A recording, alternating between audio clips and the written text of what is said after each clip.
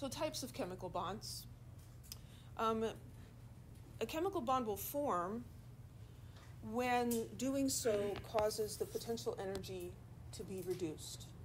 So there are charged particles in atoms, there's protons and electrons, and there's a complicated set of interactions as two atoms approach each other. You've got repulsion between like charges, electrons and electrons, nuclei and nuclei, and then you've got attraction between the nucleons. Nucleons are a thing, but not nucleons, the electrons and the nuclei. So if the net result of those interactions is a lowering of energy, a bond will form. If it is not a lowering in energy, nothing will happen and they'll just remain individual atoms. So one type of bond is an ionic bond. Metals have low ionization energies. We looked at that. So they will lose electrons to form cations. And nonmetals have negative electron affinities, meaning that they release energy if you give them an electron. So they form anions.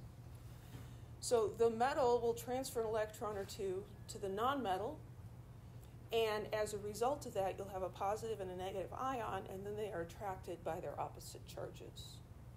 So that is the essence of an ionic bond.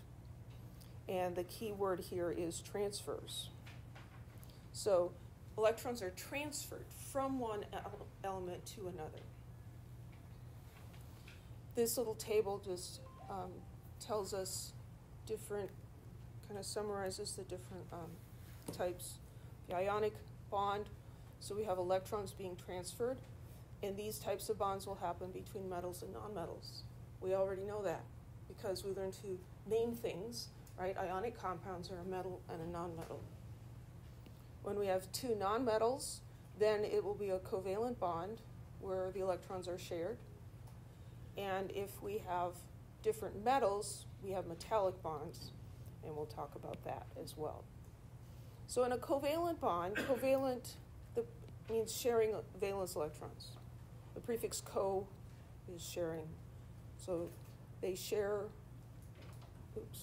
some electrons.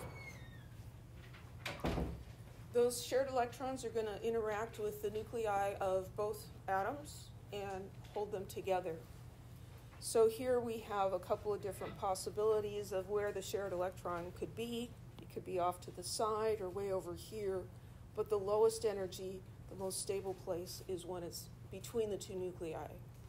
And so it's attracted to both of these, and that sort of forms a glue that holds the atoms together.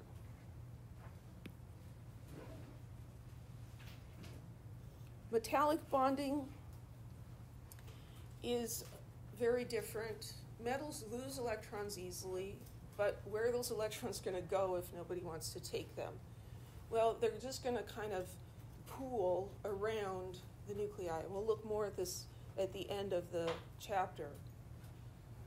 But the electrons are delocalized over the entire piece of metal. The electrons are actually free to move around, and so that's why metals can conduct electricity.